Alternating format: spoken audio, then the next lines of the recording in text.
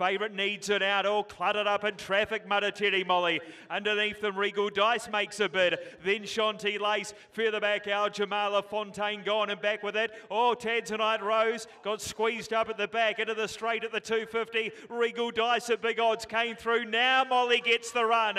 Molly bursting through, wider Master Marco. Marotiri Molly takes the lead, Master Marco. Regal Dice, Shanti Lace late. The leader though, Marotiri Molly. She's in front. Here's 3 on the bounce. You can't beat Marotiri Molly. She'll win again to beat Shanti Lace and third, Master Marco. Fourth, Regal Dice, Red Ripper. Then Old Town Road, out Jamala. Further back in the field, Tavi scored Fontaine. And last in, Tanzanite Rose, who got a decent old squeeze at the top of the straight.